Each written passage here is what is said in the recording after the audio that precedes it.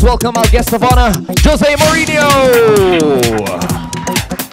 But I think as every kid, you don't dream to be a coach. You dream to be a player. That's basic in early ages.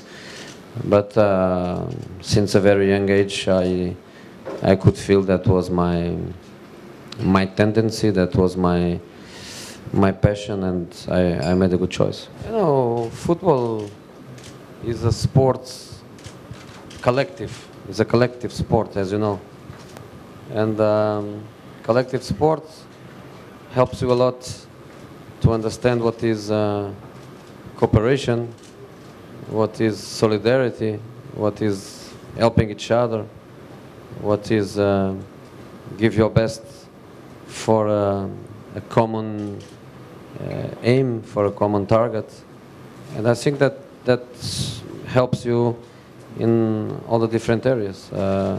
When I see young kids playing football at early ages, I always say that from 100 of them, maybe 1 or 2 will be top players, but they learn a lot.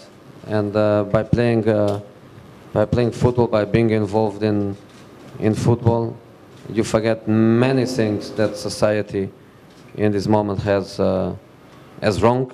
Society is full of wrong things for the kids in this moment, especially I believe in Europe.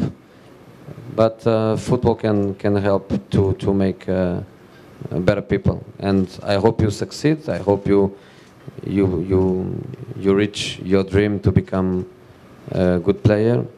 But if you don't have to worry, because you didn't lost your time, you didn't waste your time, because you are for sure a better person. Your Real Madrid team worked out how to beat Barcelona. Do you think that style is slowly being found out and is coming to an end, and maybe Spain and Barcelona need to do something differently to win the Euros, and maybe play with a striker, perhaps? I don't know.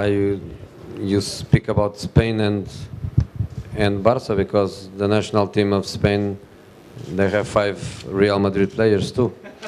So I don't think why you mix, because are complete separate things. Spain is the world champion, and no doubts about it. And they are one of the best teams in the Euro. So normally, if things go in the right direction, Spain has to qualify, and Spain has to go through, and Spain has to compete maybe with Germany and a couple of other teams to be champion of Europe. Barcelona was the champion of Spain, and I repeat, was the champion of Spain. Woo! And nothing else. Come on, everybody. I don't know really, because I don't know the real situation. It's something that I'm interested in. My contact with Asia is just by coming a few times and playing a couple of matches, as I did with Inter and with Real Madrid. We played in China, in Japan, in Korea, but I don't know in depth the situation. But even without knowing, I think you have the passion. You have the number of men that play our sport. I don't know. You need infrastructures. I believe you can give an answer about it. You need organization. You need good coaching.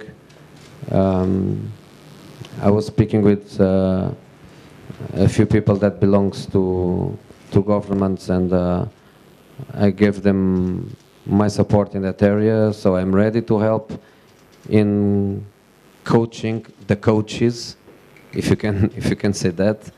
So in that I'm ready to participate. I think the football belongs to the world.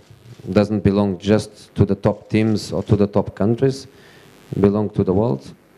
And if we have the privilege to be in the top clubs, in the top countries, I think we have a responsibility to help other countries to develop. And in that area, I'm ready to support by coaching the coaches, by coaching the natural coaches from Asia. I believe in that. I believe we can help.